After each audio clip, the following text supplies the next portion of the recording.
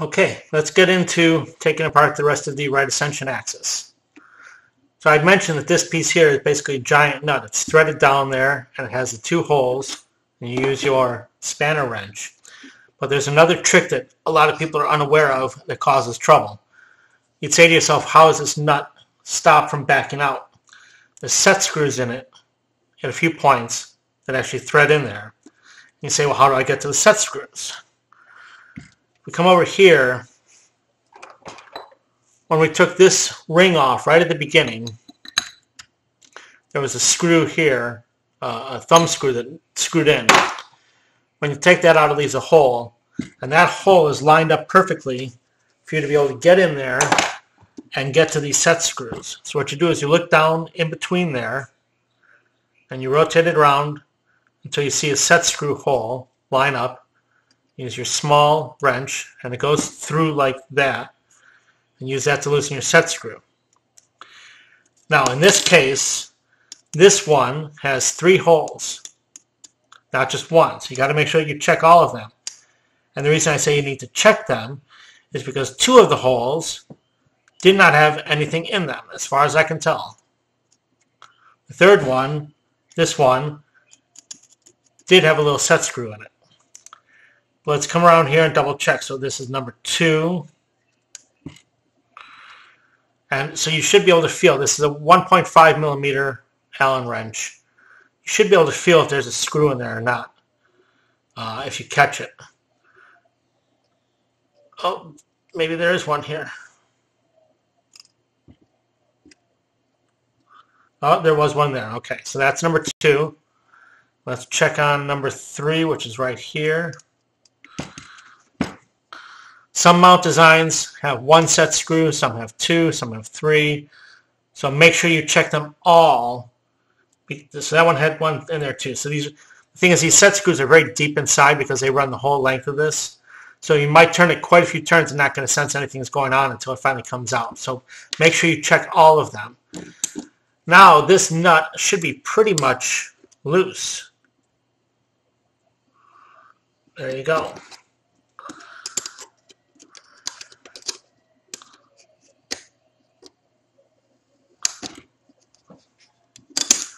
So the one problem is those set screws, when they put them in from the factory, they're pretty tight.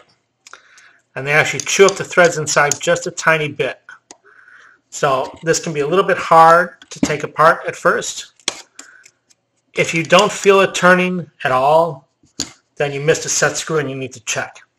Because if you try to force it, you will chew up things really badly in there. But if you know that you got all the set screws loose, and it's just a little tight, go ahead and pressure through it, because that means that the threads inside are a little chewed up, and this ring will actually clean them up a bit as we take it out. So eventually you hit a point where it's just loose, and you can unthread it.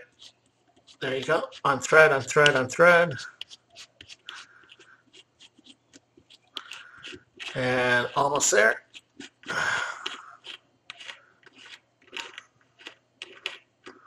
So there you go.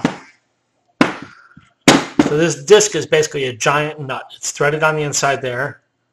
And here are the set screws I pointed out. There's 1, 2, and 3. And you can see how deep in they go. They go the whole length of that. So, and on this one, as often the case with these mounts with this grease, there's a little plastic polyurethane spacer here, or washer. This is another one of the bearing surfaces.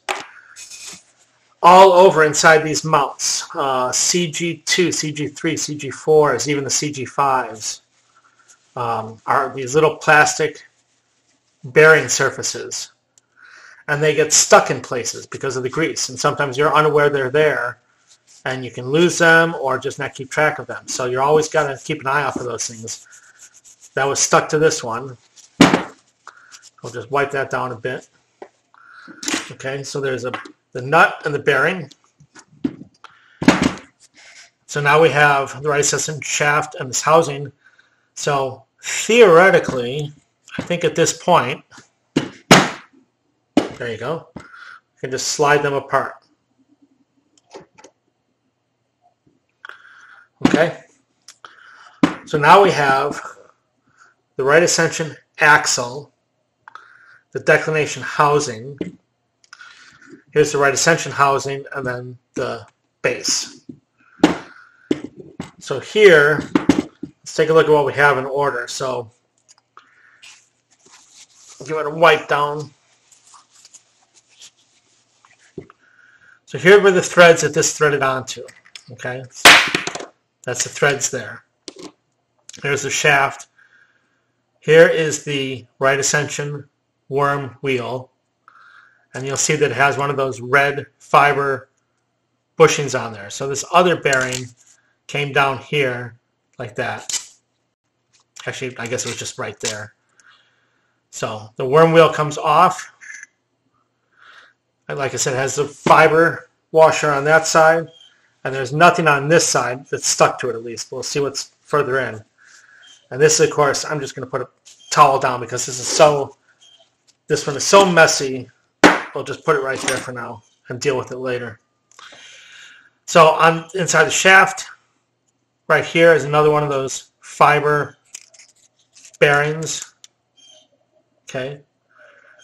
And then that seems to be the rest of the shaft. Now this piece is driven into this housing. And I don't know if they actually separate or not. I don't think they do. It's probably not worth the effort of trying. I think that it's driven in there and kind of considered permanent. So, but let's see what can be removed. So we have this, which is the declination setting circle. And because we can see a little set screw hole in there, let's see if maybe there's a set screw that we can remove. Oh, there is, okay. Probably just loosen that. That might be enough. So that comes off. So that's a declination setting circle. Okay. There's a fiber bearing inside there. Let's see if we can just peel that off somehow. Let's see, tweezers maybe. There we go. There we go. So that comes out. And as I put these side by side, you'll see they're different sizes. Okay, so that's the trick to keeping track of some of these things, is all these fiber bearings are different sizes for different purposes. Okay, so as long as you go back and watch the earlier videos or just make some notes on what goes where, we'll be able to tell what goes in what position. So right ascension axle, declination housing, all complete. That can go off to the side now. Right ascension housing. There's no more bearings or bushings or anything in there. Okay, so that's all that's left for that. Now the trick is to separate the right ascension housing from the base. And the problem with that is there's no obvious connection here. There is an axle there because this can angle for your latitude, but we have to take these covers off. So first things first is, again, one of these protective plastic sheets. Let's see if we can get our hands on that and remove that. There you go. There, that comes off. Okay. That was just for decorative purposes. So this one is our label side. Here's the latitude scale. Somewhere in here is something we need to get to. And the trick is, how do we get to it? So in this case, these are glued in place. So you take your razor, your hobby knife, your razor, whatever, and you try to just get in between there a bit.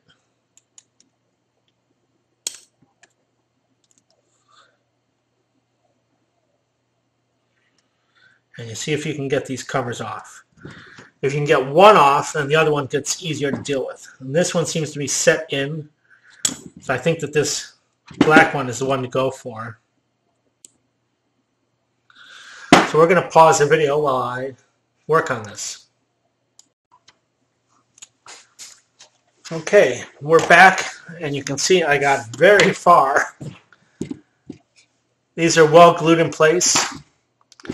For the time being, we don't need to separate these two housings. We can get in there and clean this one amply as it is. So if you don't want to separate this, there's no real reason to at this point, unless you want complete disassembly. If you do, you need to find a way to get this cover off. And maybe over the next day or two I will work on that and see if I can get it off without breaking it. But for the time being, it seems to be on there pretty tightly. When I worked on these that are a few years old, these covers come off pretty well. I think the glue inside dries and hardens. But this one is factory new, and so it still seems to be pretty well glued in place. So we're going to leave it on for now, and we're just going to work forward from here. So in the next week, I will continue on with these videos, and we will start the process of cleaning everything and getting all of this grease off of here. Clean everything, measure it, work on aligning it and putting it back together, and we'll see if we can end up with a CG-4 mount that behaves significantly better than what we had before. Thank you for viewing. Be sure to come back as soon as I get new videos, maybe in a week, maybe longer. We'll see what it takes, and we'll go from there.